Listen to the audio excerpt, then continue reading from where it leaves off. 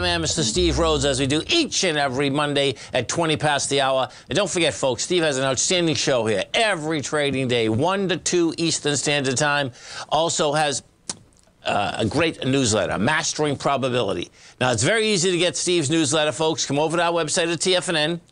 You're going to newsletters. You're going to see Mastering Probability on the right-hand side. You can get 1 month for $149. You get 6 months for $695, which is a savings of $199 or 22%. And you get 1 full year for $1195, which is a savings of $593 or 33%. Now, they all come, folks, with a 30-day money-back guarantee. Steve has a huge amount of great information as you get his newsletter that's going to help you dissect and bisect the markets each and every day. Check it out at TFNN. Steve Rhodes, what's going on? Well, what a difference a couple hundred miles makes. You are celebrating a nice spring. Down here, we're celebrating a heck of a hot summer. Yeah. Already. It's 10 degrees difference, I think. Listen, I lived in Boca. I know that. Yeah. It's amazing, folks. And so if you look at Florida, here's the finger going down. Steve's on this side down here, and we're on the middle up here. It's that good old Lake Okeechobee. Yeah, that's really that kind of the. It's just it's funny when you look at the map in Florida of the United States, folks, of Florida. I mean, Florida goes like way past Mexico on the way down. I mean, it's wild, isn't it? I mean, it really is. Yeah, absolutely.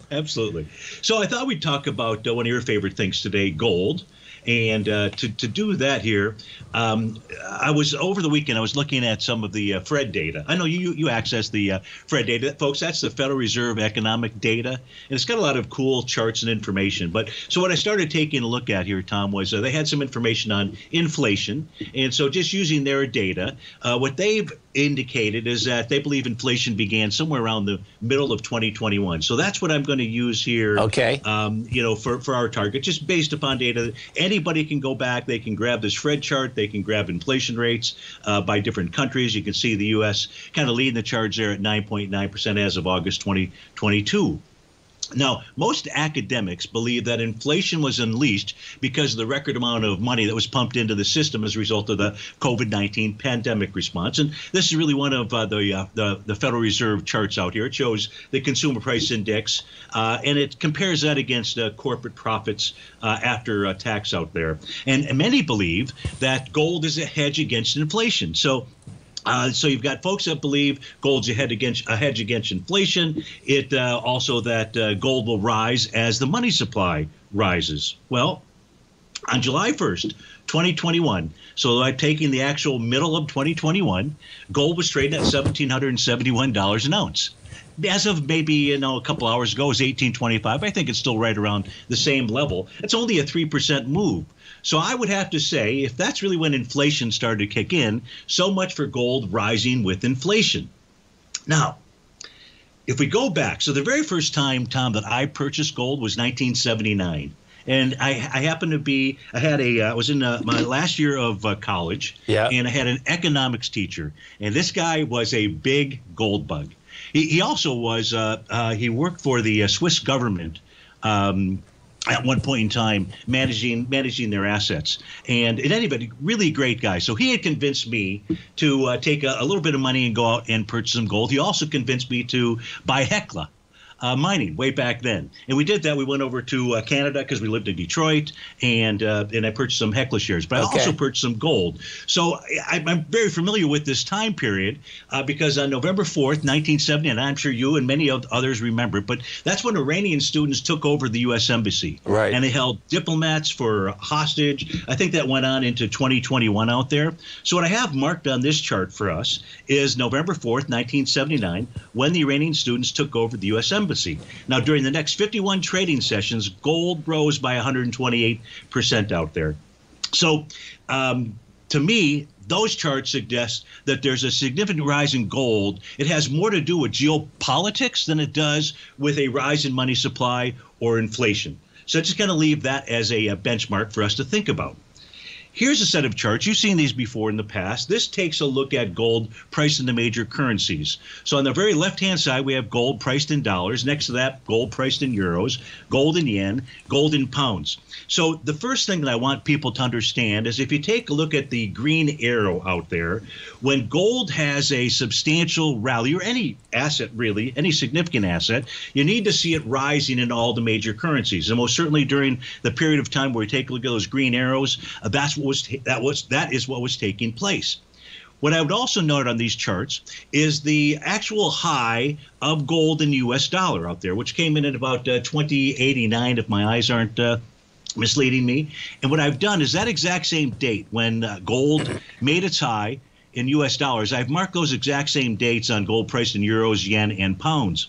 Now, when gold does top out, it will top out at roughly the same time in all major currencies. Sometimes it's right to the day. Well, we have gold in euros breaking through those highs and yen breaking through their highs out there back when the U.S. dollar had made its. So this tells me that the move in gold is not over. It has not topped. Now, I'm not saying that gold will not move lower. In fact, it closed below 1815.50. I know you're taking a look at an A to B equals CD down pattern, and you've got a price projection on that. A close below 1815.50 will negate a TD9 count pattern on Friday. So as you mentioned, newsletter subscribers gain access to a lot of different technical tools that we use to help us identify tops and bottoms. In this case here, this is a bottom pattern.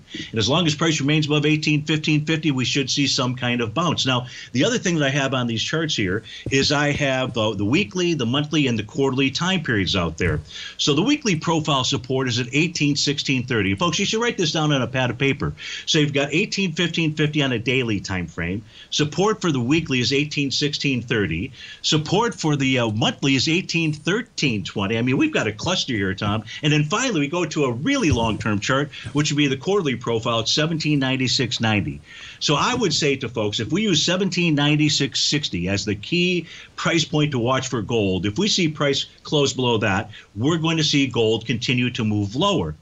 This chart here is a monthly chart for gold. And what I show here, Tom, the black digits are consecutive months where the close of the prior month is, the close of the current month is above the close of a prior month out there.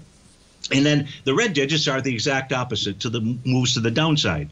So here, if we take a look at what gold recently did, we had a 3-month move higher out there. And right now, we're trading below last month's open. To me, this tells me, if you take a look at the blue arrows on the bottom, typically we get these little 2-bar or 3-bar knee-jerk reaction lows before we see a bit of a rally inside of gold. So when I take a look at the bigger picture, this monthly chart says we could easily pull back for 2 to 3 months. That would just be something normal. And that says we should look for a low in March to April. Turns out, Tom, this is the 54-year seasonal chart for gold. Okay. It shows that we don't bottom until maybe about March.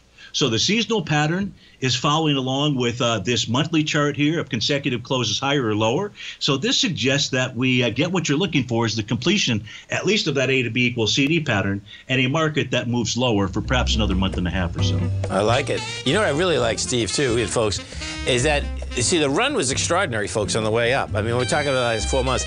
And then it gave it all back. And that's really cool because that's what really frustrates people. Do you know what I mean? Yes, absolutely. Okay. Absolutely. Folks, come over to our website at TFNN. You go into newsletters to see the Mastering Probability right on the right-hand side. Do it right now. Bing. Steve, you have a great one, safe one. We look forward to the show tomorrow. You too, Tom. Thank you. Stay right there, folks. We'll come right back.